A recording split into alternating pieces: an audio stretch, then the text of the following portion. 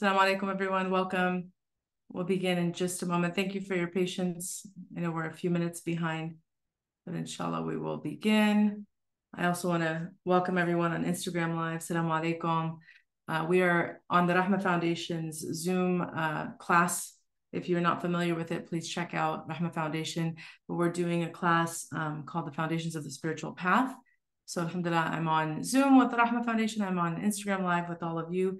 Thank you for being here. We'll go ahead and begin, inshallah. Bismillah ar-Rahman ar-Rahim. Alhamdulillah wa salatu wa salamu ala ashraf al-anbiya'i wal mursaleen. Sayyidina wa maulana wa habibina Muhammad sallallahu alayhi wa sallam wa ala alihi wa sahbihi wa sallam tasliman kathira. اللهم صل على سيدنا محمد الفاتحة لما أغلق والخاتم لما سبق ناصر الحق بالحق الهادي إلى صراطك المستقيم وعلى آله حق قدره ومقداره العظيم. اللهم افتح علينا فتوح العارفين ووفقنا توفيق الصالحين وانفعنا اللهم بالقرآن وذكر الحكيم. اللهم علمنا ما ينفعنا وانفعنا بما علمتنا وزدنا علما يقربنا منك برحمتك يا أرحم الراحمين. اللهم لا سهل إلا ما جعلته سهلا وأنت يا حي يا قيوم تجعل الحزن إذا شئت سهلا سهلا. اللهم أعذنا من شرور أنفسنا ومن سيئات أعمالنا وأصلح لنا شأننا كله. لا إله إلا أنت نستغفرك ونتوب إليك وصلى الله على سيدنا محمد وعلى آله وصحبه وسلم تسليما كثيرا. Again, welcome everyone to Foundations of the Spiritual Path. Alhamdulillah, we are going on. I've lost complete track. I think 8 weeks now. I know this was only supposed to be a 4-week course, but alhamdulillah, the Rahmah Foundation has extended us or given us more time to be able to really give this text its proper due.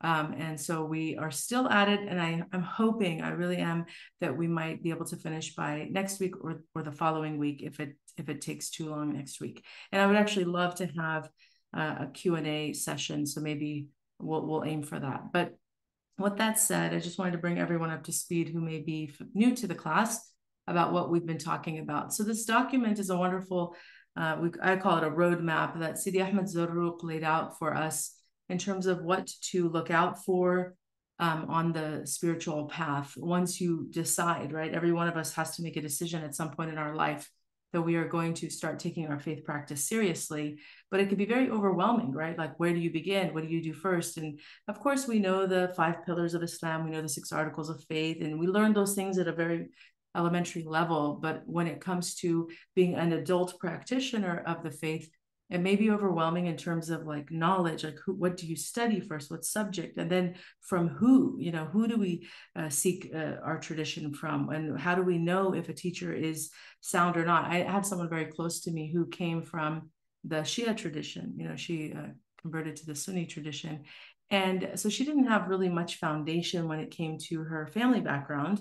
And she didn't have guidance from her parents. She wasn't exposed to any of that until she made that conversion.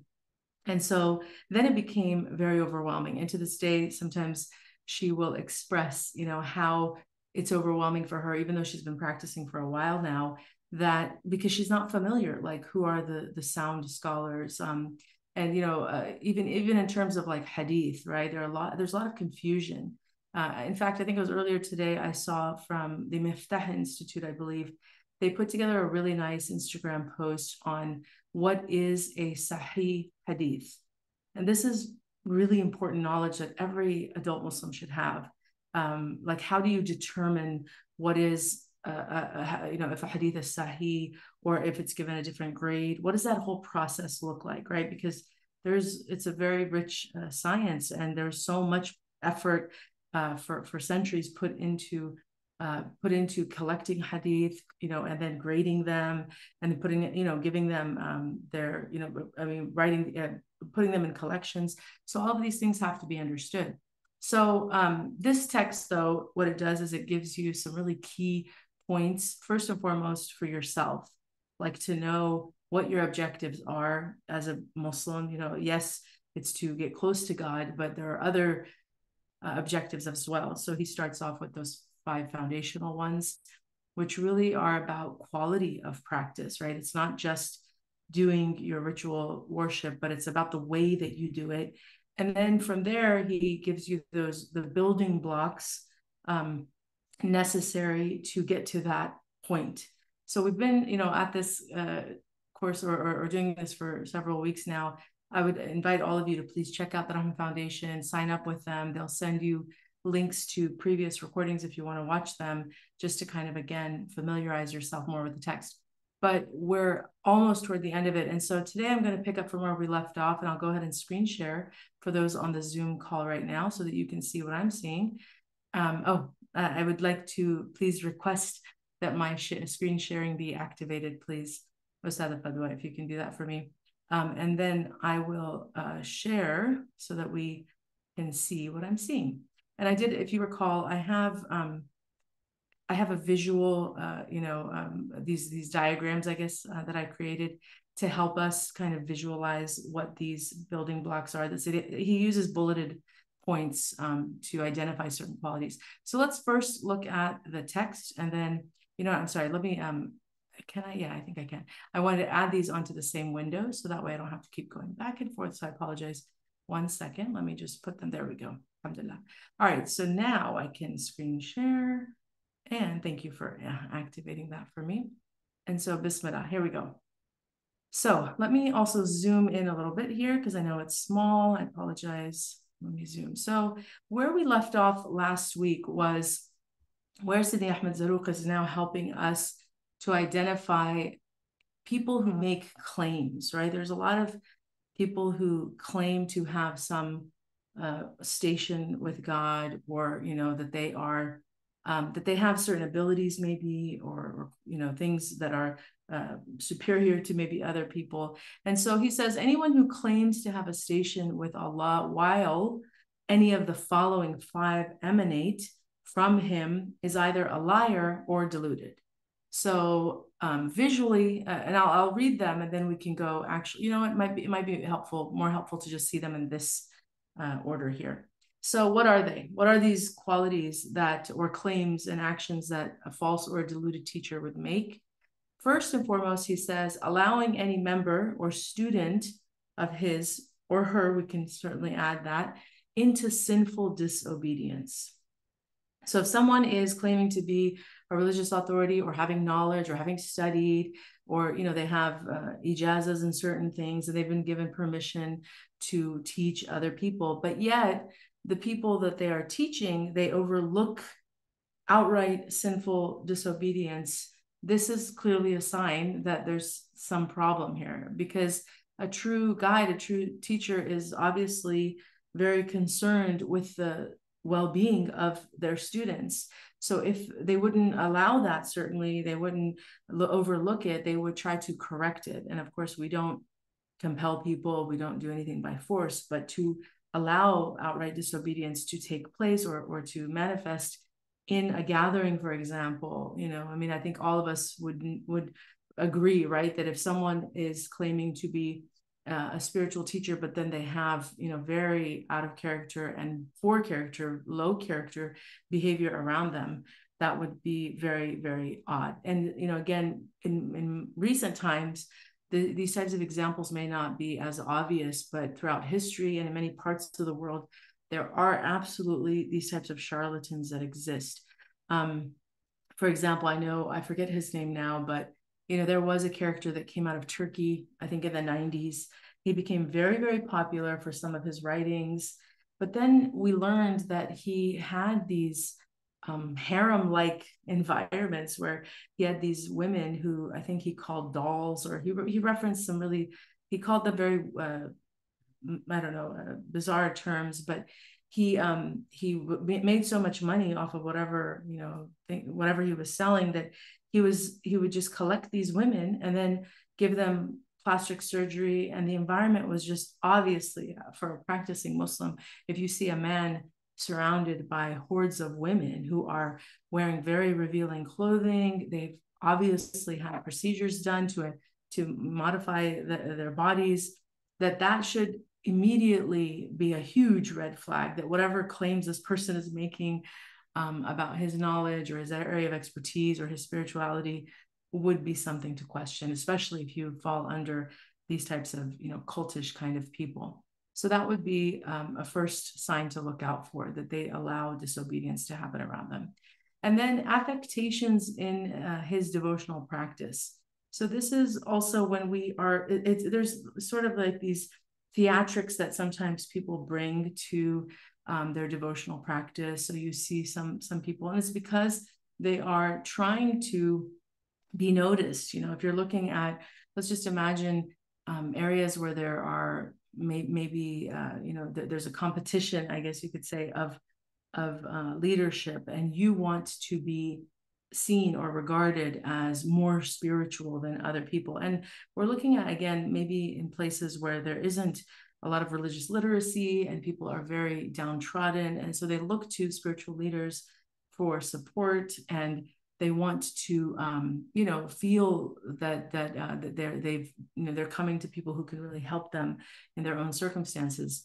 So when someone who is in a position of authority is bringing on those types of theatrics, they're performing their spiritual practice in a way that seems very convincing, right?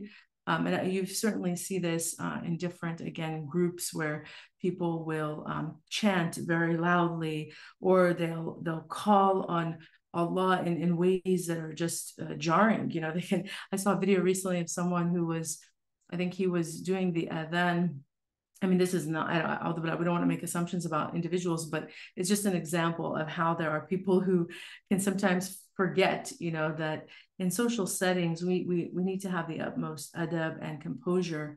And so sometimes people just enter these states, but in other times it is very affected. It seems like it's very performative or perfunctory. So anyway, but the video I saw was someone who was making adhan, and then someone reacted to him, and he spooked him. He got so scared. But those types of overly dramatic ways of showing that you are in some state or hal is definitely a red flag, because again, if you've been in the company of righteous scholars, of people who have their acumen, their history, their reputation precedes them. People know who they are because they have toiled and sacrificed and given so much for the ummah, and they've produced a lot of amazing things. You will not find these people who doing things like that, even if they may reach certain spiritual states in a gathering.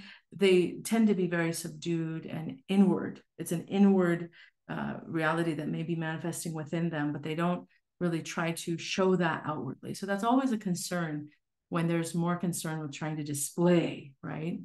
So that's definitely something to look out for. And again, we want to be careful because we're giving, qualities to look out for, but we also have to have the humility to know that we don't know what's in people's hearts.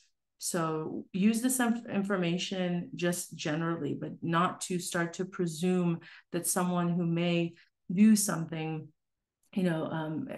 similar to this is suddenly false. That's not fair, because these are collective qualities, right? So you want to kind of see all of these in a person together, but to just kind of isolate them, or maybe you interpret someone that you already have a bias against in a negative way, would not be right. So we always have to second guess our own assumptions about people, but it's good to be at least versed in certain qualities to look out for them. And then the third quality that he mentions are so this is what he's defining for us, are qualities, claims, and actions that people who are either false teachers or deluded teachers may make. And that's an important distinction, because false is like you are, purposefully misrepresenting yourself. Deluded is something that I think would be it's not as bad, right? Because if you're a false teacher, you're a liar, you're just flat out deceiving people. If you're deluded, it may be that you're just under the spell of your own nafs or shaitan. So you might have other problems, but I wouldn't say that they're morally equivalent. So he makes that distinction here because sometimes they have these shared types of qualities, right? So the third one is the expectations from the creation. So what does this mean? It means that a person who is truly, has really sound and strong conviction and faith in Allah subhanahu wa ta'ala, relies on Allah subhanahu wa ta'ala, and in their actions, in their words, you don't see a type of desperation that is turned to the creation, right? They if they're in that state, it's all to Allah. They completely surrender to Allah. So if they have any needs, personal needs, financial needs, health issues, whatever their personal circumstances are, they seek for, first and foremost, assistance from Allah subhanahu wa ta'ala. And then that doesn't mean that they're obviously not allowed to seek other means, but you will notice that they don't have this reliance on the creation. They rely on Allah subhanahu wa ta'ala. And that's very clear in their words, in their sabrun jameel, right? This is why we even have that concept of sabrun jameel, is because we should be able to identify that when we see that in people, and certainly in our teachers, right?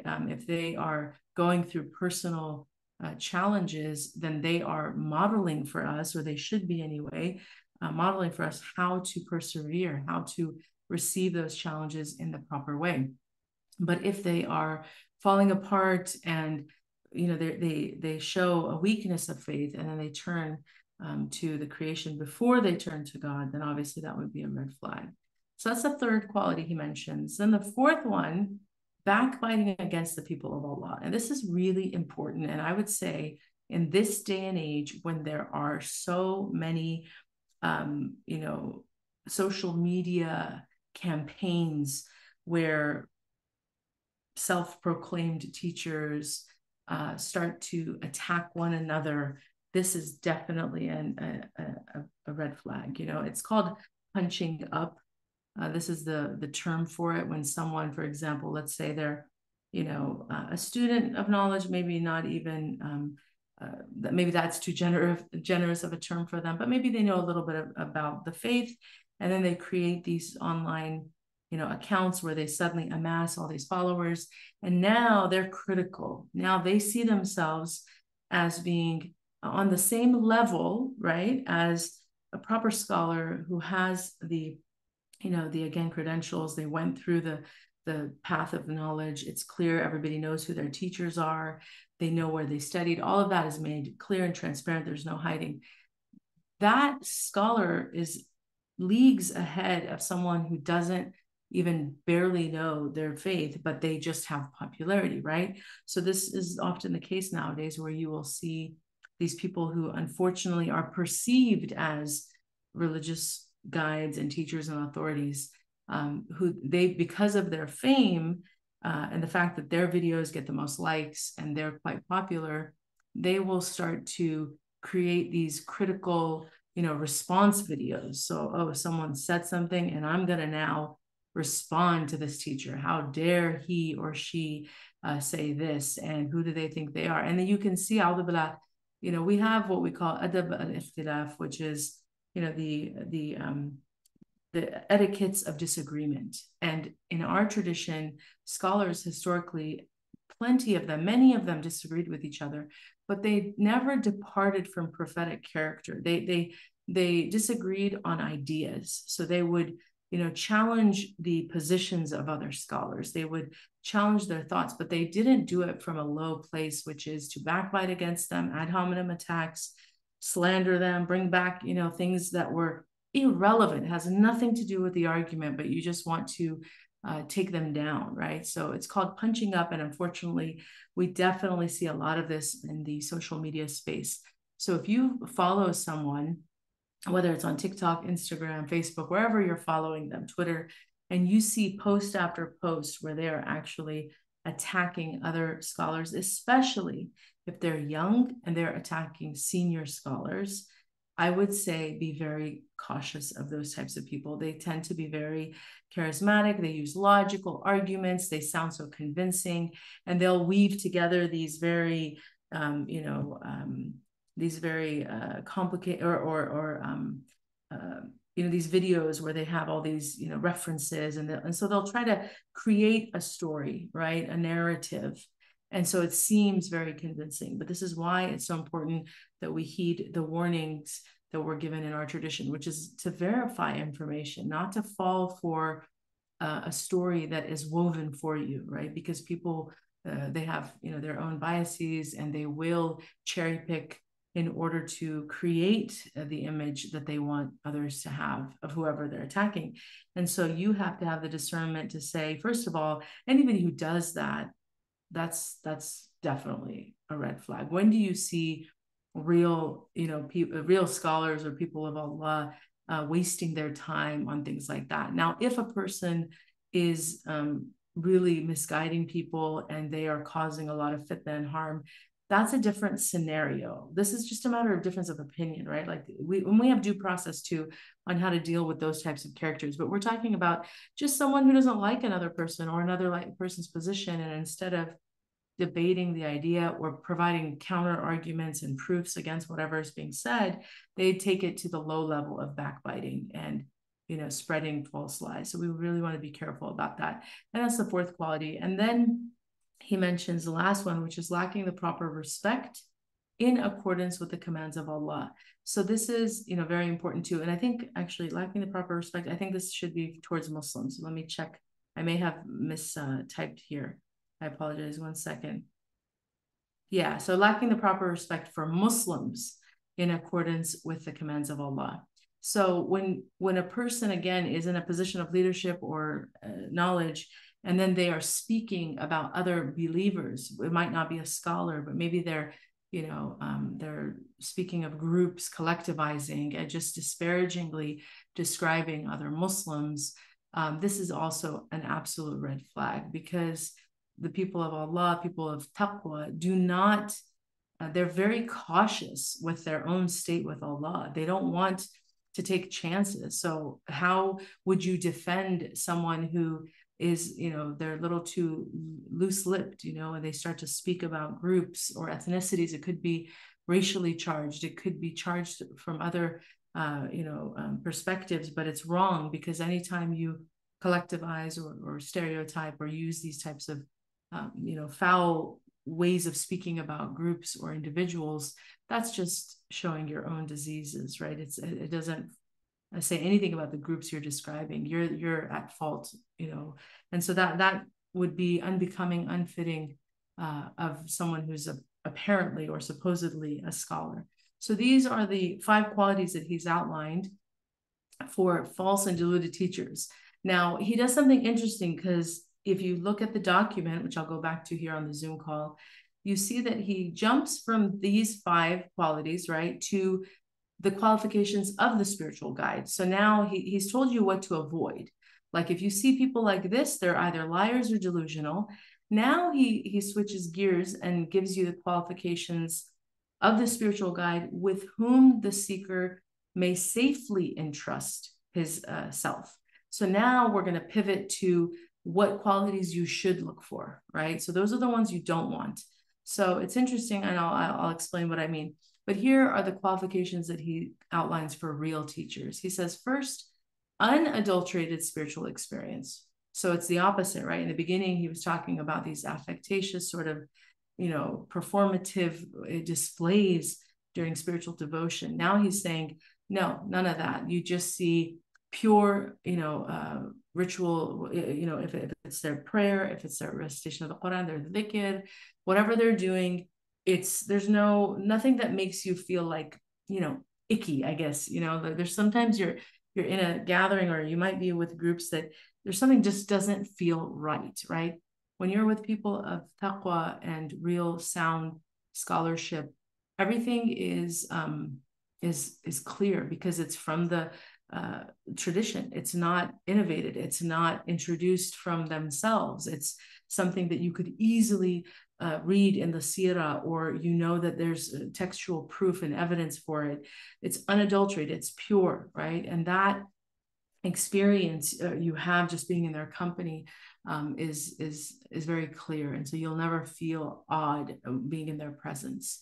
And then sound outward knowledge. So again, a person who makes a claim or claims to be, a spiritual guide or a teacher would have the knowledge to back that up. They would be able to cite certain, proofs and evidences. They should certainly know portions of the Quran, the Hadith. They should be able to speak in a language that is clearly distinguishable from the average person, because the way that they speak is informed, right? Knowledge is something you acquire. So their knowledge is something you can test and prove just by asking certain questions.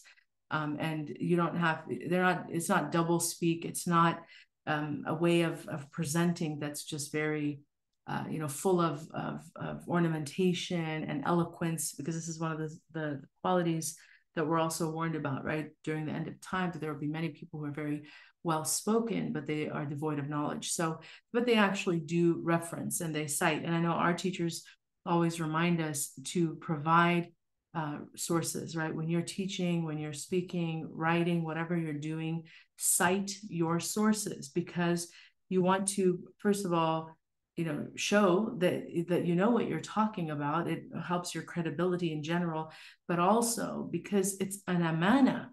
The transmission of knowledge is very serious, right? To be in a position where you are teaching other people, you have to be so careful, because your words, right, everything is being recorded, and a teacher is not absolved of the responsibility that all of us are responsible for, which is what emanates from our tongue. In fact, they have to take themselves even more to task because of the reach that they have, right? If I'm myself and I'm not really impacting other people, then the only harm that I could produce would be for myself, right? But if I'm in a position where I have, nowadays, it's not even just 10, 15, 20 students. We're looking at by the thousands, by the tens of thousands, by the hundreds of thousands. And some people, if you're looking at global reach, some scholars have students that are in every corner of the world, whether they know about them or not. They're watching their material religiously, pun intended. They're looking at, all of their socials. They're following them everywhere they go. So these are devoted people, and therefore all of these people could make claims, against these people on the day of judgment. Well, I heard this from so-and-so. So if you're not citing your sources and just speaking from your own self, it's very dangerous. And that's why a real teacher cites sources. They show and demonstrate knowledge clearly. So that's the second quality. The third is celestial aspirations. And if you go back to the beginning of the document, you'll remember that this is also one of the prerequisite qualities of the foundations, the original foundations, is that you actually have to aspire beyond this worldly realm, right? If you're dunya oriented, your goals in life are dunya oriented, you're just looking constantly at whatever you can get here, and you're not thinking of the next world, and not trying to push yourself to have the highest aspirations, then that's a problem just for the average Muslim. So what about then a teacher? So they should also be speaking about the akhirah and really directing themselves and their students to think of the next world, right? And how everything we do should have Allah subhanahu wa ta'ala's pleasure in mind before we give in to our own nufus, our own lower selves, because that's where the delusion of the self manifests from. It's the desire to just give in to your own self. Whereas when you have celestial aspirations, you're willing to go against yourself, right? Mujahid an-nafs, jihad of the nafs, is to go against yourself because your goals are that great. You want Allah's pleasure. So you'll wake up in the middle of the night, because your sleep, although you love to sleep and sleep is great and we all want more of it, you realize that that time that has been allotted for the dua mustajab and that beautiful connection with Allah is much greater. So you will go against yourself, and in other ways too, whenever there's choices to be made between something of the dunya, giving into some nafsi impulse, or something that's better, that you will you'll fight, you'll at least resist it, you'll think about it, and with practice and time, eventually, inshallah, we can overcome these things, right? If you, for example, have time in the middle of your day and you are driving, let's just say, this is just a very simple example for the average person to think about. You're driving and you have extra time, and you have not done any reading of the Quran, you have not done any dhikr that day because you got up early, you did your prayers maybe, but then you were off to work or off to school, and now you have like a half an hour break or an hour break. We sometimes, get in our vehicles or get in a private space, and instantly the phone comes out and we either start scrolling social media, or maybe we pick up the phone to call someone and just start chatting, idle talk, gossiping, whatever. or maybe we like to watch or listen to certain music or watch certain, I mean, people have, you know, they're very committed to certain programs and series that they watch. And I know some people who watch on a repeat, you know, they have collections of past episodes of certain shows or whatever, and they'll watch it. Law and Order, you know, I remember, what's that medical show? Grey's Anatomy. Oh my God. I think they have like so many fans who will continuously watch these things. Like they'll just repeat. I've watched it 5 times. And I'm just like, how, subhanAllah. But there are people who are very, very obsessed, you could call them, fans of certain genres or types of cult classic shows or films. So if you have time, Allah's giving you extra time, and you have those things are on your periphery, you're kind of thinking about them, then you realize it hits you, right? That I haven't done any Quran today, and I'm going to get busy. I'm going to go home. I've got this to do, that to do. Maybe right now I should, you know, listen to some Quran, do some dhikr, do some salawat. And you actually start thinking on that level. Eventually, if you keep listening to that voice inside of your heart that's reminding you, right? And sometimes this could be also the angelic realm, because we do have protective angels who will nudge us along to do better, right? So when you get those types of thoughts, don't ignore them. You know, if you ever wake up in the middle of the night and it's like 2, 3 in the morning and it's just random, it happens to all of us, but you realize like you didn't set your alarm. Maybe there's wisdom. What happened? Why'd you just suddenly wake up from your deep sleep? And a thought comes to you that says, maybe you should get up, you know, maybe you should get up and pray tahajjud. But then there's another thought that says, nah, go back to sleep. You're too tired. You got to wake up in the morning.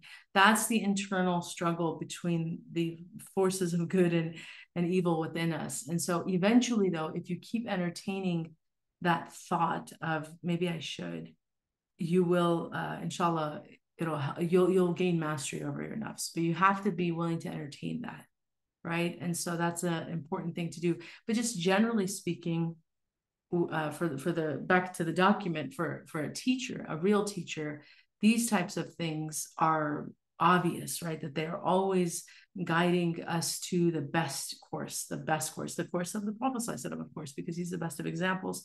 So they're always reminding us of these things, inshallah.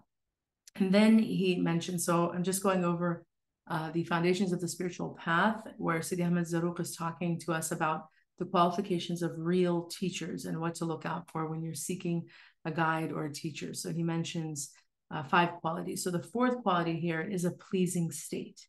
And this is really beautiful because it's so true. Like, I know I can speak on behalf of other people that I know very close as well, who've had this experience where when you meet people who are truly people who are rooted in the tradition, and it's evident because you can't help but be drawn to them. It's like this magnetic force, and you're just like, subhanallah, I don't know how to define this feeling, but I feel this spiritual magnetic draw to this individual. And it's because they have beauty, they have nur, they have light, because of the knowledge that they're possessing. And that is transmitting. It's transmitting in their words. It's transmitting in their gaze. It's transmitting in their state. They look beautiful. They speak beautifully. They're everything. And we're not talking about, physical beauty in the worldly sense. We're talking about spiritual beauty that's manifesting through them, right? Through their physical form. And so I remember, I've had this experience several times with different teachers, male and female. One of the first times the first time I ever met with a very well-known sheikha, teacher. I remember myself and my friend, we went to go listen to her for the first time. And she wears niqab. She's very shy, mashallah. May Allah protect and preserve her. But her state it's like honey. It's so sweet that you can't help but fall in love with her. So imagine meeting someone, learning from them for the first time, and just loving them for the sake of Allah subhanahu wa ta'ala. You can't even help it. But like I said, first time I ever met her, first time I ever saw her many years ago, she removed her niqab because it was all women. And we saw her beautiful face, her smiling face, just like the sunnah of the Prophet ﷺ. And that was instantly what I was reminded of, that this woman is displaying prophetic qualities, because she cannot speak without smiling. And her smile is just so beautiful that you're just drawn to her. You know, she just has this magnetic ability. And then, of course, her words, I mean, they're like pearls just dangling, you know, and you want to hold on to each one of them. And I just found myself getting so emotional because she had such a effect on me, and I thought I was the only one. You know, sometimes you're already maybe going through something in life that's difficult, and then you hear a speaker or hear a teacher or hear someone, and because you're already vulnerable in that state, maybe they're tapping into something, right? This is a very real thing that happens to people. But when I left with my friend, we both were like in a car ride, like, oh my God, that was so amazing. So I knew it wasn't just me. And that's the experience that because other friends were there as well, that we all started to talk, and it was like this, we all had the same experience. Like there's something about her. And to this day, there's people that you can listen to 100 times, but they always manage to have that effect on you. I'll say, like Shaykh Aisha Prime, I love her. May Allah protect and preserve her. I think we all who've heard her and who've met her feel that way about her. She absolutely has a beautiful way of just connecting to the heart directly, especially if you're with her in physical proximity. MashaAllah, it's just a gift. May Allah protect and preserve her. But those are the types of realities that Allah will show upon his servants who are really pure-hearted, and they're rooted in the tradition, and they're not the ones that we're talking about before, right? So they have that pleasing state, and as I said, this is agreed upon by those who are in their company. So that's the fourth quality. And then the fifth quality is the penetrating inner perception, or simply basira, right? That a real teacher has a knowledge, a sixth sense, something that is beyond that they have this perceptivity that makes them very obviously different. Like it distinguishes them apart from others, right? The way that they speak, sometimes they may even speak about things that have yet to materialize, because they have a foresight that the average person doesn't have. They'll be able to just because of their knowledge and their experience, when you're speaking to them or listening to them, they're able to again offer insights into things that just are obviously different, right? And I, again, if you've ever had the honor of being in the company of these types of teachers, you'll know what I'm talking about. But sometimes, you could be speaking to them, or they're just speaking, and all of a sudden they'll have some type of ilham, like this, this knowledge that just will come to them in the moment, and then they'll say something, and you're just like, subhanallah, wow, how did you come up with that? Like, how did you come up with that? And I recently had this experience with our teacher Shaykh Hamza, where he said something, and I just was like, my jaw dropped, because it was such an incredible insight. But these are signs that mashallah Allah gives to whoever he wills. And so it's happened before with him, but in this particular case, I just remember kind of being stunned, like, Allahu Akbar, that's just incredible, like that you came up with that idea. And he said, oh yeah, it just came right now. I'm just like, Ya Allah. So this type of perception, this basira, this ilham, these are things that are gifts that Allah gives to sincere people. But these are ways that you can recognize the people that are truly, again, rooted in the tradition. And I would also say, I mean, it's not explicitly stated here, but I think it's so important in this day and age to look at credentials. Credentials do matter.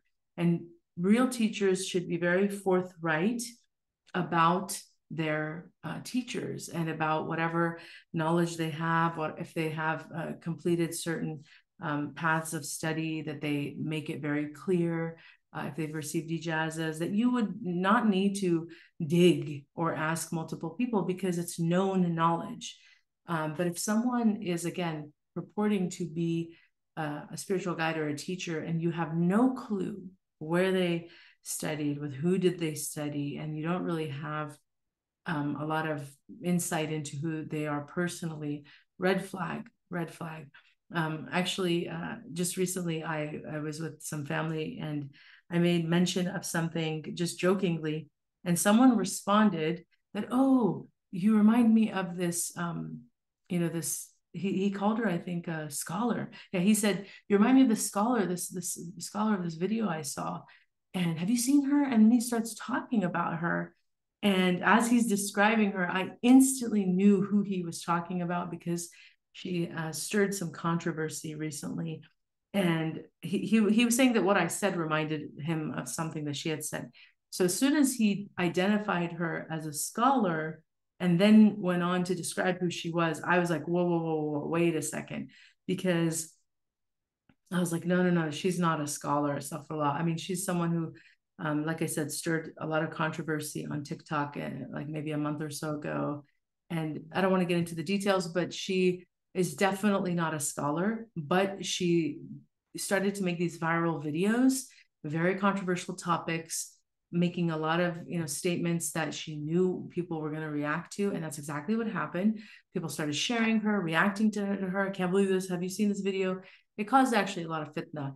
But unfortunately, this person that I was talking to, he was not aware that she was actually, perpetuating a lot of harmful things and, positing herself as, I mean, I don't think she ever said that she was a scholar, but the way that she was speaking, telling people how to conduct their lives was in a way, the same. And so anyway, I had to kind of warn him.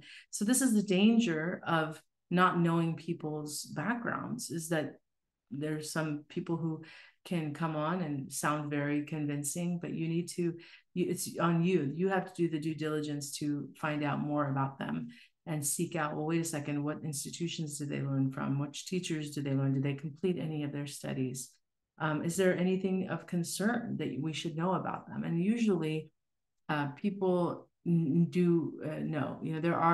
There will be, if there's any words of concern or anything of concern, you will get wind of it if you ask. But if you're just going to take it for face value, that's very dangerous. So these are the qualities. Now, I said earlier that what Sidi Ahmad Zarruq did was interesting, is because he jumps from, right, the claims and actions made by false deluded teachers to the qualifications of real teachers. And then he goes back to the qualities of false teachers. So I thought that was interesting because he starts by, I think, kind of, warning us about these delusional people, right? That again, they could be liars, they could be deluded, we don't know, but at least look out for these red flags. Then he helps us to discern between those people and the real teachers, right? So now we have a clearer picture, and now he jumps full into the qualities of a false teacher. Like, this is it. This is what you absolutely need to stay away from. So someone might have certain red flags that were mentioned before, but if they have any of these things, forget it. This is these are the qualities that you absolutely have to warn against. And so again, on the Zoom call, I've paired them together because I think it makes, for me anyway, logically, just to be able to connect the false teachers with the deluded teachers in a way so that you can kind of see the similarities and qualities. Ignorance of the religion, right? And again, this is the opposite of what we just covered. To have sound outward knowledge is not the same as to be ignorant of the religion. So if they just don't know, you ask them certain questions and they don't know. And it's okay, by the way, to say la adri, or I don't know. Imam Malik, that was his position, that's a sign of actually someone's intelligence, that they don't know certain things. So we're not talking about not having all of the knowledge on hand at the moment, but because there's sometimes people have a difficult time retaining, but they've studied it, they know it. Maybe they don't have the exact source, or they can't give you verbatim a particular answer. And so in that case, that's very different than being completely ignorant, that they are giving you false guidance, they're giving you the wrong message, they're misguiding you, right? So ignorance is different than not knowing something. I want to just make that clear distinction. And then the disregard for the reverence of other Muslims. So very similar to, right, the lacking the proper respect, this last category of deluded teachers. If you don't believe that Muslims deserve your respect, right? Like if you walk in and, you're apparently this amazing teacher, and there are people wanting to say salams to or greet you, or somehow, they want to be in your orbit, but you see yourself as too important, and you're just walking past people, you're kind of, dismissing them. You don't want to talk to others. I mean, there's definitely a danger, right? That when you rise to fame and popularity, that you start to look down at people. And this is absolutely something that happens to many people, whether they're celebrities or people of authority, or in this case, religious authority. It can happen to them. So that's why we have to constantly guard our heart from, looking down at people, but just not even having any respect or appreciation for Muslims. And again, falling into the same behavior we talked about earlier would definitely be a huge sign of a false teacher. Engaging in matters of no concern to him. This is also very important because, again, this is a foundational principle in Islam, right? That part of the beauty of one's Islam, right? Min husni Islami tarki ma la ya'nihi. Yeah, the part of the beauty of one's Islam is to leave that which does not concern you, or to mind your own business. So if you are a busybody, you want to know people's, you like gossip, you want to know what's going on with other people, you're always asking and, trying to pry and get information from other people, or just in general, you're not focused on your own, whatever you can, your own projects, your own life, but you're more concerned with other people. That's definitely a red flag, because just again, as a principle, as a foundational principle for the believer, we're supposed to really stay away from, injecting ourselves into the business and lives of other people. And so that should be a clear red flag. And again, if you're around people of real serious scholarship, they don't want to know private matters of other people. They're not in it for if you're in a gathering with them, even if it's a social experience, they're not asking these trivial questions to try to figure out what's going on in other people's lives. They're actually very deliberate about what they talk about, and you'll hear, inshallah, you'll hear a constant reference to Allah subhanahu wa ta'ala. You'll hear talking about important things and reminders, and they'll try to draw stories and, whatever it is, but they're always in that mode of teaching and being very, very deliberate and intentional about the time that they have with other people. So they're not going to waste it and squander it on talking about nonsense, right? So that's a very important quality. And then following his caprice and his affairs. So again, a real teacher is not someone that's directed by their shahwa, or their desires, or their caprice. They are directed by right and wrong. They have taqwa, so they're looking at, what is the right course of action? What is the best course of action? Not that fulfills my needs or my wants and my desires, but that is the best in the sight of Allah subhanahu wa ta'ala, the best in following the best of creation, sallallahu alaihi wasallam, the best in the mutual benefit to other people. So they really take their decisions seriously and what they do seriously. And then the last quality, he says, unashamed displays of bad manners, followed by lack of remorse. This is key, because to have bad manners is so antithetical to being a Muslim, right? Adab is so important in Islam. And if you don't have the right comportment, the right way to conduct yourself, you don't even know what that looks like, then you cannot be in a position of teaching, right? If you're, we could say that all of these qualities that we've talked about would fall under the general description of just lack of adab, because adab is the, when you have adab, you are constantly in a state of, again, what is the proper protocol? Because your taqwa is what is guiding you, right? Adab is knowing the protocols of situations. So if you don't even know the basic protocols of how to talk to people, how to be in the company of other people, and you're displaying bad adab, right? You speak, again, lowly, you're not polite, you don't thank people, you don't show grace, you don't show those prophetic, beautiful virtues.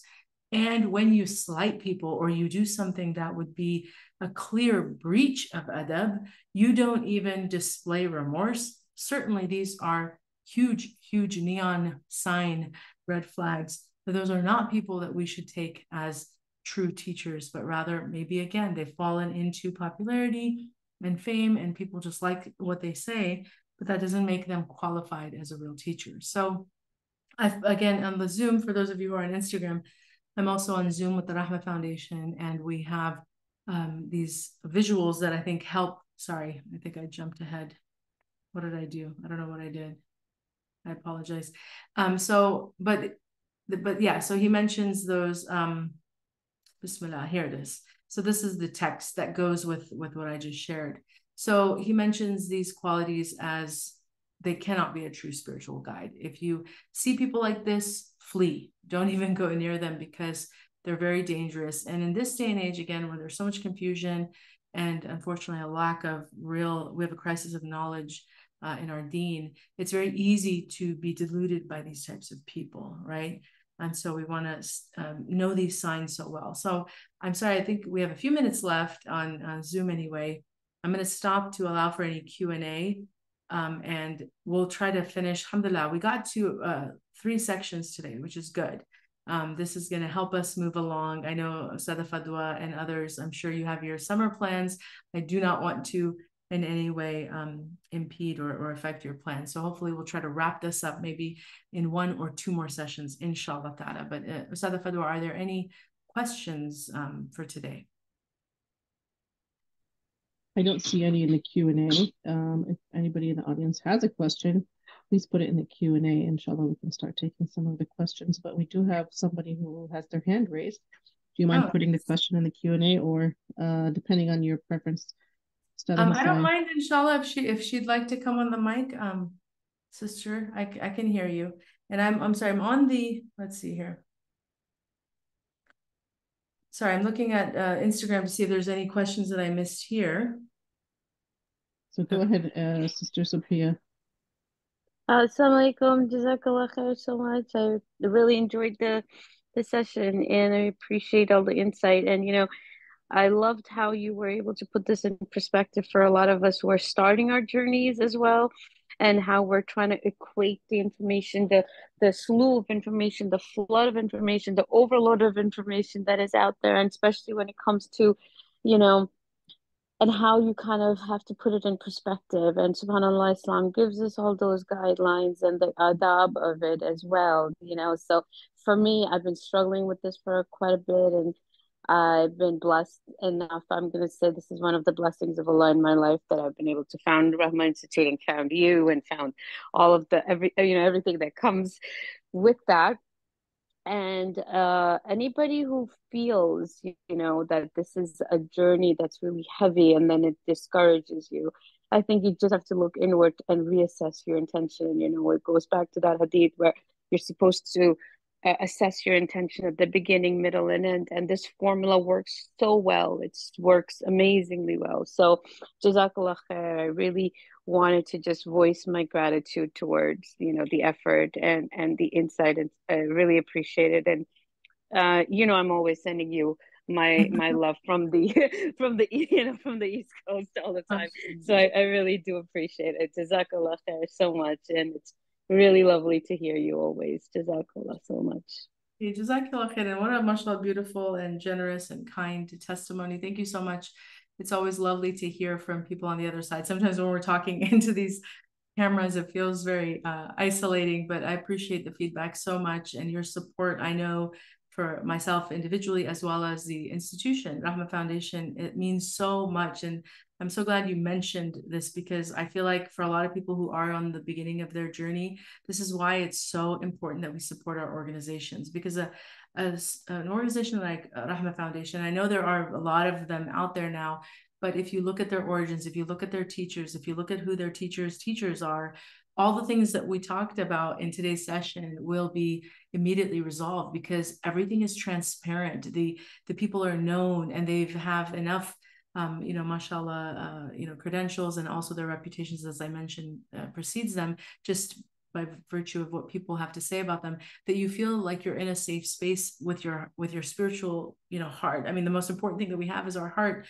And so, alhamdulillah, that's why I love this organization. And they didn't ask me to make this pitch, but I just really appreciate that they gave us the opportunity to come together, as they always do, especially as women, to learn from one another. And so alhamdulillah, but thank you for your continued support and your kind words. Really, really appreciate that. MashaAllah. Alhamdulillah. Such a blessing. We do have a question from online. What is the proper adab as women in approaching the shuyukh to ask them questions when we're in their presence? MashaAllah. That's an excellent question. Alhamdulillah. Jazakallah khair, sister. There's a lot of difference, well, not difference of opinion, but there's different things that you hear depending on who you ask. We know that the people of Medina were praised for being people who did not let their shyness, right, prevent them from asking. And so this was something that Sayyidah Aisha definitely mentioned, so that we as women know that we should not feel shy to ask. I mean, they would ask her to ask the Prophet some very specific questions with regards to demonstration and other very private matters. So you can imagine that that's definitely a position, and we can certainly take that position. But then there are other people who would say that it really depends on the teacher. There are some, the relationship between the student and teacher has to also be maintained. So I would say, for example, if it's a question that you can, that's very private to you, and maybe even, something that's personal that you would want to, seek advice on. I always advise people to speak about things in the third person. It's actually better.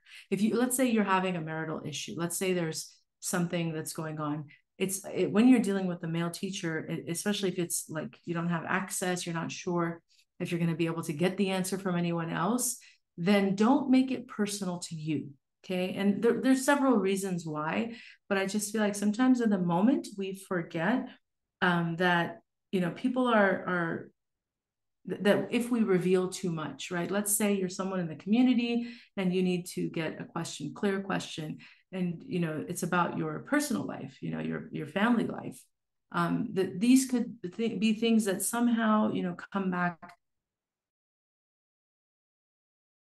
people from telling too much in those types of impromptu Q&A settings, when you can opt to just ask on behalf of someone else, or if there's a written Q&A form, to just write your question anonymously, because preserving reputation, preserving the honor of your family, your husband, your children, whoever is involved, your in-laws, even if you're really upset with your in-law, right? We get so angry. We want someone to root for us. We want them to advocate for us. So we're just going to go and tell them everything, right? But in the moment, because you're emotional, you might feel that way, but maybe 5 years down the line, you've forgiven, all is forgiven, everything's fine. And now this teacher is there and they may remember these things. And so I always feel like we have to be really wise when we're in these types of situations to cautiously ask questions and know the boundaries, right? And so part of that would be to protect one's reputation at all costs. Certainly ask the question, but if there's an opportunity to do it anonymously, do it that way first. If there isn't, then I would say be wise and say you're asking on behalf of someone, that someone who's going through this and you want to be a good help to them. And you can give all the details that you would normally give, but just that simple framing, what it does is it takes out the emotionality that would otherwise compromise you. The emotionality is what I fear, because I feel like sometimes we let our emotions get the best of us, and we want vindication. We want someone to make us feel good, but we then may feel the repercussions of that later. So you can still get all of that validation anonymously. And I would say that would be the best way. I'm sorry, it's a very long answer, but I hope, inshallah, that helps you.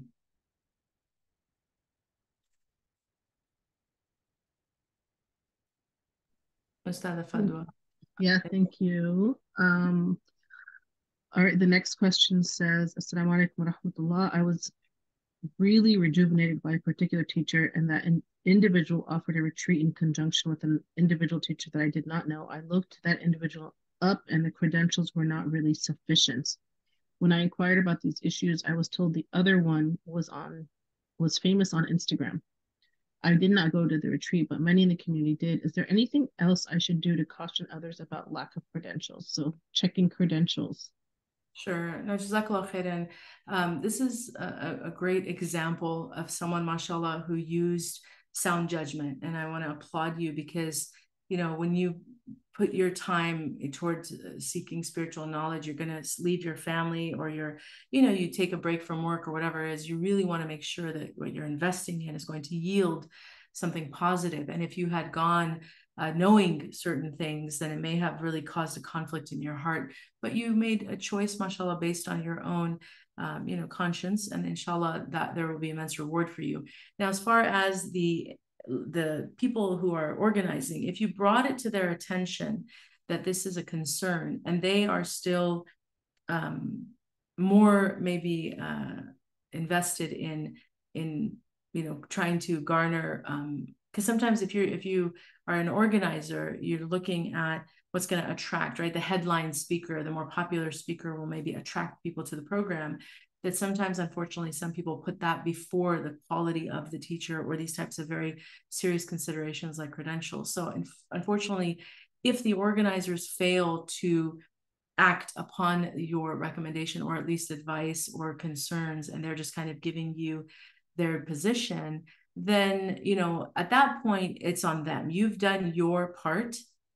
You could personally still advise your close friends, but I would caution against being the one who's now going to warn everybody, because that's also another dangerous element that I think has creeped in, where sometimes people want to take on these big issues, but then they end up being hurt the most. When you raise concerns about organizations, especially in a public way, and people aren't ready to receive that, or they have more supporters, you're one individual, this is a group, people quickly turn, and it can be horrible to the person who actually was just trying to sound the alarm, because out of deep love and concern for their fellow community members, they end up bearing the brunt of an immature community who doesn't realize maybe that it was in their best interest. So I would say don't take that on. Your responsibility is to let the organizers know what your concerns are. They are the ones who are held accountable for putting up these types of people. But you personally can absolutely, in your own circle of, again, trusted people, warn people, and just keep it, minimal. Because one of the models that I really appreciate from our teachers who taught us that I think is so effective, and you can apply this to any area of your life, is learning about what we call the sphere of influence and the sphere of concern. Okay, so just imagine like concentric circles, right? Concentric circles are like circles within a circle. All of us have to know what our sphere of influence is, which means what can we really impact in our own way, like in what has Allah given us to be able to do, right? And then we have a different sphere, which is the sphere of concern. So the sphere of influence is what you can really impact in your own circles, in your own way. The sphere of concern is where you can redirect your dua because it's something that concerns you. So impact is like direct action, and then concern would be dua. So I would say your direct action is to warn your loved ones that you trust, who are not going to turn on you and draw unnecessarily attention to you. And your sphere of concern is, Ya Allah, please protect my community from the harms of these types of people or individuals, or if this person is good, make them, veil them, or make it apparent to people. Maybe they are not known for their goodness yet, but always have the good opinion first. Ask for the khair of people instead of the wanting them to just disappear or whatever. We always should want good for one another, and just make your dua for the protection of the people and the benefit of the people, and leave the rest to Allah subhanahu wa ta'ala. So the sphere of concern, and the sphere of, what is it? No, I forgot the sphere of, what was it too? I'm totally blanking. The sphere of impact? No, I don't know what I said. I don't know. Ustadha Fadr, do you remember? I'm completely blank right now. I don't know what happened to me. Anyway. I'm sorry, I was reading questions. I'm sorry. No, it's influence. Okay. Influence. I'm like, wait, what's the word? Human moments, you guys. We have them, subhanAllah. Okay, I'm sorry. Go ahead. I hope that was a clear answer. Bismillah. Ustadha Fadr, are there other questions? Yes, sorry. I was just waiting for a quiet moment in the room. Can you talk about the celebrity culture when it comes to the current scholars? How not to step over boundaries, following them literally, virtually, and how close can we get to them? What's the safe distance? That's another very great question, Jazakallah khair. And I think, you know, one of the things that we want to be very cautious about is falling into this unfortunate thing that can happen where we become obsessed or obsessive or just too emotionally attached to people, even if they, you know, have an impact on us, we feel a spiritual connection to them. We always want to make sure that we see them as a means, as a door, right? That they're just a sabab. If we get too fixated on the personality worship or the individual, you know, and their celebrity, their awe, their whatever draw that Allah's given them, it's very dangerous spiritually. And I've seen this over the years happen to people, unfortunately, where they become, you know, it becomes a problem. It becomes a problem, especially if it's a female to male or male to female sort of dynamic that can be very dangerous. You can start to have unnatural and, you know, inappropriate thoughts. Shaitan likes to play on our vulnerability. So when we you know, have an attachment or a draw to someone, we want to keep a safe distance, right? And I think the most important thing is to have haiba. Haiba is a really beautiful word. I don't know if there's even an English equivalent, but it's just to see the teacher with this reverence and respect, not for them per se themselves, but rather for the signs that they're manifesting that emanate from Allah subhanahu wa ta'ala, the gifts that Allah has given them. So it always goes back to Allah. So if you hear a beautiful speaker, even like reciters, let's say there's a beautiful reciter, right? Someone who just moves your heart. If you can just see them as being, you know, that Allah has given them those talents, that Allah has given them those abilities, and look beyond them, and you give the praise and awe that's really due to Allah subhanahu wa ta'ala, then you won't get fixated on the individuals. You just see them as means, right?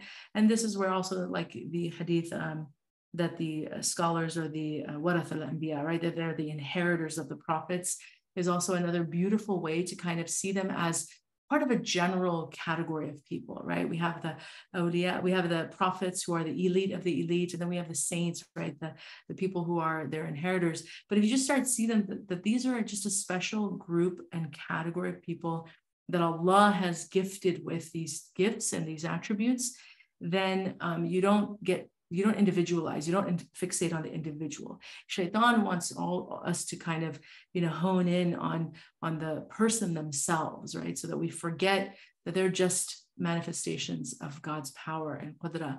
They're not to be worshipped and to be awed and to be revered for their own individual traits, because nobody's self-made, nobody's self-produced. None of us. No matter what we've accomplished, no matter what we've done, no matter what we will do, none of us can make a claim that this was all us, right? So we shouldn't see people in that same light. We should just see them that Allah just gave them those gifts. And I love Allah, and alhamdulillah, we're Muslim. And that creates a natural, healthy boundary so that you catch yourself. Like, you shouldn't be up 3 o'clock in the morning watching videos of someone. You would know that that's just weird. You know, that's a little too much, you know. But if you're, I mean, unless you're like, you know, writing a paper or you're doing something very serious, but I mean to say, like, you're just staying up at night and kind of consuming, this would be certainly an indication of something else going on. So inshallah that was clear. Thank you. Thank you so much. All right, now questions are coming. So I live in a small town and we don't have learned scholars here. For example, they disparage Imam Ghazali. How can we not despair when we don't have reliable people to ask when we have questions, and we have to sort of resort to Sheikh Google? Yeah, subhanAllah, jazakallah khair. May Allah make it easy. It's very difficult when you don't have community. And I feel like there's so many answers I would love to give you. You know, obviously, you know, the first thing that comes to mind is make hijrah, ask Allah subhanahu wa ta'ala to give you an opening out of that environment into a place where you feel more supported. And inshallah, of course, He can change our circumstances instantly. So you should always ask for khair in that way. And if you feel like it's really becoming difficult or practice your faith openly or in a way that you feel really supported, then just rely on Allah, and He can make a pathway open for you. And that is absolutely, an answer. The other thing would be to, again, and I'll, remind us all, as we mentioned before, to really lean on organizations that you do find trust in, like the Rahmah Foundation or any other organization where you feel like this is a place where there is sound knowledge being transmitted. I trust the people because they are displaying trustworthiness. They're showing me clear signs that they have nothing to hide. They're very transparent. Their credentials are all known. So rely on those people. And then as far as your community, I know it's difficult because you see these things, but you just have to remember that this is a very confusing time. There are a lot of people who are unfortunately ignorant, and that's not necessarily their fault. We have people who have been heavily influenced by certain groups. They have power, they have money, they have wealth, they know how to, expand their empire, I guess you could say, and perpetuate their misinformation and ignorance upon our ummah. And so we have to just, realize this is just a time where, with the internet especially, that we have a lot of confusion. But when you see those lighthouses, right, in the vast darkness, that are standing tall, that those are from Allah to help us not to fall into despair and darkness. We should never fall into despair. Just hold on to the lighthouse. Know them, see them where they are, and at all times know, instead of necessarily Sheikh Google, I wouldn't recommend freely kind of just open, source kind of ways of getting Islam, because you don't know where that information is being generated from. Look to organizations, again, especially on very specific fiqh questions. There are things that we need to vet and make sure that you're getting the soundest answer for you. And so you can turn to those same organizations, and hopefully they have a portal or some means of being able to ask questions. There are other more reliable sources, like, for example, one of the common platforms that I use for general fiqh questions, and I always think people should use them, is Seeker's Guidance. They have a Q&A, and they have opinions that are from the Hanafi, the Maliki, and the Shafi'i school. I think they may have some occasionally some Hanbali positions, but they have teachers that are trained. They have their ijazas in these different respective schools of thought. And so when they're looking at general Q&A, like everyday today kind of stuff, right? Muamalat, like the fiqh of like transactions, the fiqh of just day-to-day stuff, they will present the opinions of the schools of thought, and you will get sound knowledge. And there's so much there. They have like hordes of answers. So you can use their search function, Seeker's Guidance. And then I'm sure there are others, but that's what comes to mind now. And I would just, again, say, trust the organizations that you trust to also be able to help you. And make dua that Allah opens the means for you, inshallah, to be more supported, or to either for you to make a hijrah to a better community, or for Allah subhanahu wa ta'ala to bring good people to your community, inshallah. Ameen. Ya Rabbil Alameen. Last question. Assalamu alaikum. How can I learn to tame my nafs? I've become aware to the fact that I sometimes do things and don't know if my intentions are pure, or comments will get to me, and when I was doing well, the comments cloud my mind, and I don't want to do the acts I was doing. How do I stop letting my nafs overpower me and stay true to the right path? MashaAllah, this is a very good question, because it allows us to, first of all of us should, find some I guess, consolation or comfort, because these are very shared experiences. I think the self-doubt that many of us are riddled with when we're kind of second-guessing our question is such a commonly shared experience. But alhamdulillah, our scholars have given us guidance on that. If you, at the onset of an action, have pure intention, and then along the way a thought enters your mind, and you start to now wonder, what was my intention? These are all the machinations of shaitan. This is how he works, right? He tries to confuse us, but you have to go back to your preliminary intention, right? So there's even, I think, in purification of the heart, this example is given, like if you're going to the masjid and you make a sincere niyyah, you want to go pray, you're in the masjid, you just want to make your niyyah pure, and you start walking, and then along the way this thought comes to your mind that, ooh, maybe people will see me, right? But you're rejecting that thought, right? It bothers you. This is a good sign of your iman, and you would not you shouldn't worry that, oh, now was my prayer really for the sake of Allah, or was it for being seen, riya, right, ostentation. Those are all thoughts that you have to reject, because your original niyyah is what counts, and we cannot control the stream of consciousness, our thoughts, right? This is why it's important to also study the four khawatir, the streams of thoughts that we have as human beings, because it helps you to know, I can't control all the thoughts that I have, right? So I'm not going to sit here and let self-doubt riddle, become an obstacle for me, because if you let that thought process play out, it ends up being so distracting, and then at some points it can be immobilizing. Like you don't even want to do anything, because you're just like, well, what's the point? My intentions are so bad, and that's exactly what shaitan wants. So, but the four khawatir are, right, the khatir nafsani, khatir rabbani, khatir shaitani, and khatir malakani. Now, the nafsani and shaitani are obviously the two sources of evil thoughts, right? Evil inspirations.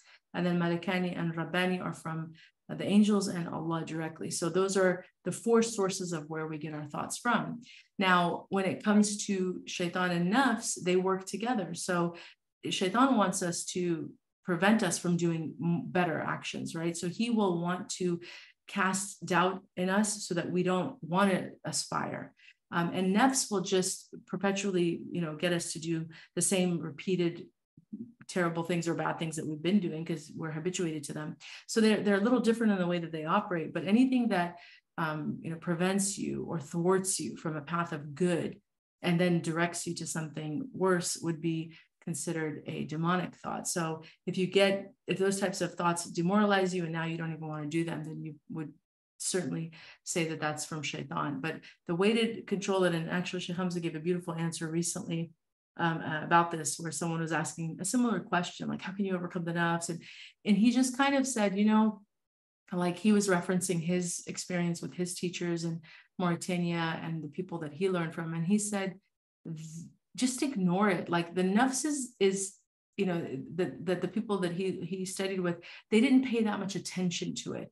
And I thought that was such an amazing perspective, because what he's saying is that the more you spotlight the nafs, the more control you give it. So it's better to basically ignore it, just realizing that it's going to constantly try these different tricks to get you, but don't empower it with attention, right? Because if you suddenly become aware of it and it's like, oh, now did I do this? Did I do that? Did I do this? All of that is kind of giving it too much attention, and then it starts to take over you. But whereas if you just see it like a nagging little fly, right, that's just buzzing around and it's trying to get you to basically turn your focus away from Allah by getting you consumed with all this self-doubt, then you learn to swat it away. And this is where A'udhu Billahi Minash Shaitanir Rajeem comes to mind. And you just constantly rely that Allah's so Kareem. I mean, when I, for example, think of the plethora of hadith where he's constantly giving us hope, hope after hope, that not to worry so much. I mean, it's a very delicate balance, right? Because we have to have taqwa, raja, hope, and we also have to have fear, right? Khawf. These are the two wings, right? We have to be balanced in our approach. But when you read those hadith, it's kind of just to give you peace of mind, that don't overthink and overanalyze and let your mind become so consumed that now you feel like nothing is purely done, because it's something for the rest of our lives. Every single person, no matter what level of knowledge or spiritual height they reach, they will always have to purify their niyyah. We all have to do it. So inshallah, may Allah make it easy. Just remember your original niyyah to do something. If it's with conviction, if it's for the sake of Allah, then don't worry about any thoughts that start to cascade along the way. Just be convinced that Allah knows what your original niyyah was, and inshallah be pure in that regard. May Allah make it easy. Ameen. Jazakumullah khairan. Yes, someone is asking too about the Arabic terms for the four streams of consciousness. What I'll do is, they're the khawatir, rabbani, malakani, nafsi, and shaitani. But what we can do is, maybe if you can remind me next class, I can write them out for you and give you more on that. So, jazakumullah khairan, Ustadha Fadwa. I know we went over today, mashallah. I tried to stop before so we could have more time for Q&A, but alhamdulillah, we had a lot of good questions. So thank you for staying on longer. Thank you to everyone else for also being here. May Allah increase and reward all of you. Please do support the Rahmah Foundation. And those of you who are on Instagram, join us next time on Zoom, but look into this class through the Rahmah Foundation. Bismillahir Rahmanir Rahim. Wal asr innal insana lafi khusr. إلا الذين آمنوا وعملوا الصالحات وتواصوا بالحق وتواصوا بالصبر سبحانك اللهم وبحمدك أشهد أن لا إله إلا أنت نستغفرك ونتوب إليك اللهم صل وسلم وبارك على سيدنا ومولانا وحبيبنا محمد صلى الله عليه وسلم وعلى آله وصحبه وسلم تسليما كثيرا سبحان ربك رب العزة عما يصفون وسلام على المرسلين والحمد لله رب العالمين. Alhamdulillah. Jazakumullah khairan, everyone. Thank you so much. Inshallah, we will see you next week.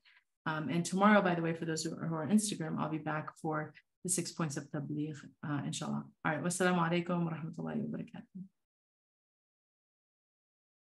Wa iyyakum.